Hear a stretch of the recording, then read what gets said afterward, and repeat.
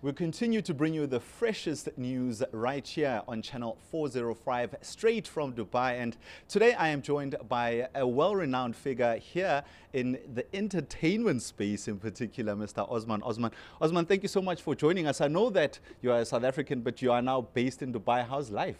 Well, thank you for having me. I mean, having South Africans at our house is an honor, especially in Newsroom Africa. Yes, my wife and myself had set up offices in Dubai from 2019 from the entertainment arena. We bring that experience from South Africa. We're one of the largest, or are the largest producers of Bollywood events in South Africa and in Africa, as well as in the local comedy and international comedy spheres.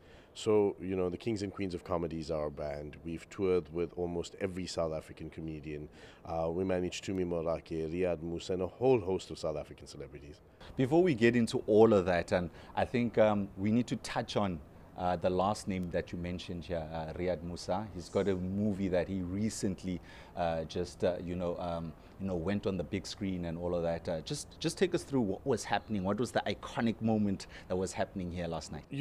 New material just launched globally last night. It's launched in cinemas in South Africa. It's a movie that's close to, I think a lot of people can resonate, especially myself and Shaista. We produced the movie with Riyadh. We started recording the movie in 2019, before the pandemic, the evil COVID-19, in September, and was supposed to launch last year, October, in the big screens.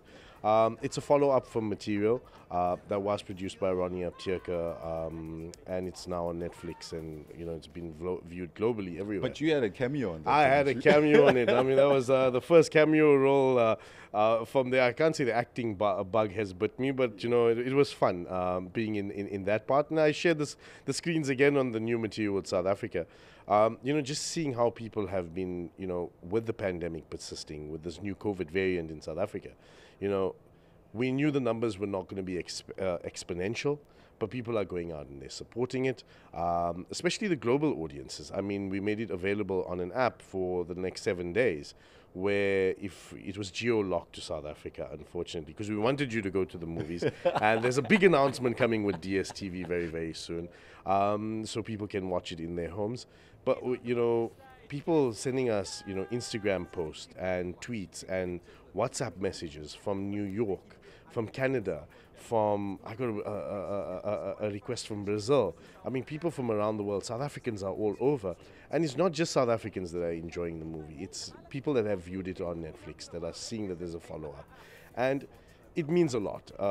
Kasim Kaif in his journey, Riyad Musa, who he plays, where he started off in material, just finding his comedy feet, leaving the family business, and now tasting fame, now tasting what it feels like to be on the road.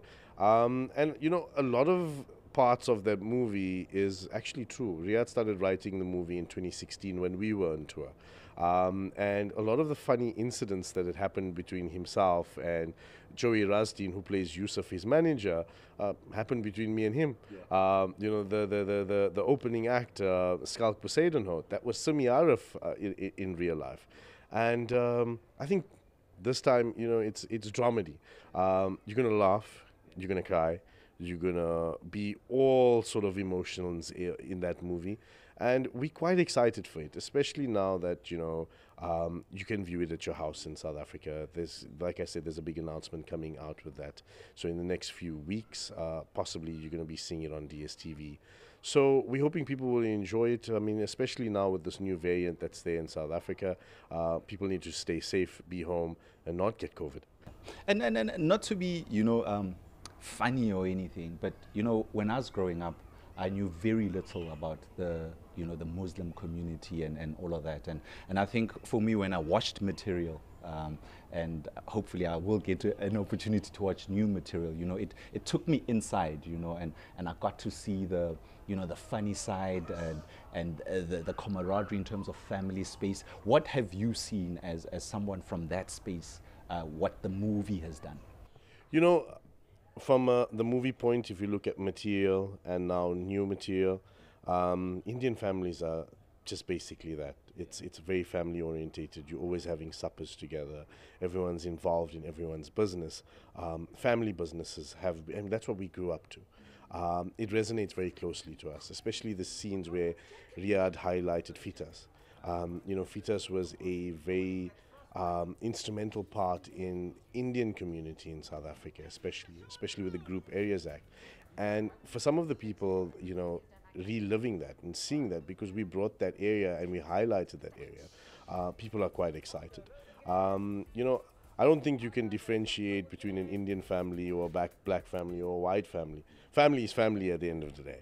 A lot of people can't, you know, basically they feel the moments because it's happened to them personally. There's a personal touch to it. I mean, I remember seeing in 2012 when Material came out by Irana, critically acclaimed. I mean, we all grew up to his movie reviews.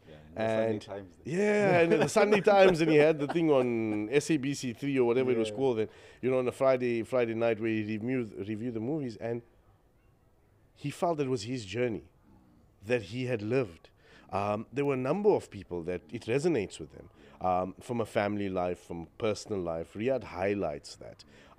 And that's what Material's all about. It's a feel-good movie.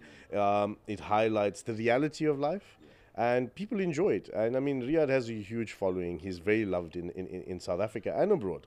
So people go out and support the movies. I mean, earlier on you spoke about how you and Riyadh used to travel around and do shows around the country and I guess across the world. So you've been someone who's been able to export South African entertainment and talent. How has it been received by the global audience? Especially with Riyadh, myself and him started touring in 2010. At the time when we started touring, and we started aggressively touring in 2011, 2012, as soon as the movie came out, there were not many arenas that you could play in South Africa. Comedy was done basically in 3 cities, which was Durban, Johannesburg, and Cape Town. And that's where Blue Blood came in, where the company, myself and Shaista founded. And, I joined in. But we found the stages. We went to every nook and cranny in South Africa. We created stages, we created audiences, from your Newcastles to your Ladysmiths to your Pietermaritzburgs, where events were not going there, comedy was not going there. And I remember fondly when Riyadh used to ask the question, how many people have seen stand-up comedy in 1,000, 2,000 seater venue? And 1 or 2 people would raise their hands. And we built those stages, and then taking it to the global platform. Exporting South African talent has been, it's been amazing. Especially going up into the African continent, coming up into the Middle East, taking South African talent to the UK. And South Africa is a global player. Everyone recognizes South Africa. There's a Madiba story, there's a Trevor Noah story, and people resonate with it. People come out and support it, especially in the Middle East. We have a huge expat following, or South African expat following, and everyone misses home.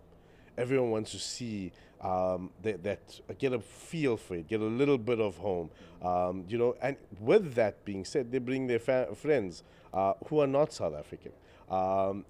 We build new audiences for those comedians, for those artists that are here, and the fan following follows through, and you come back and people appreciate, what they put on stage. And in parting, just tell all the viewers why they should go see New Material. New Material, it touches a person in their heart. It's, I would say, sequels are very hard to follow. I mean, from Spider-Man 1 to 2 doesn't get any better. But with New Material, it does get better. It resonates with the person. It resonates with your heart. Like I said, you're going to have all your emotions all in one. That's what dramedy is all about. So go out now and catch New Material in a cinema and in DSTV box office. I'm proudly South African. We're all proudly South African. So let's support our proudly South African homegrown New Material movie.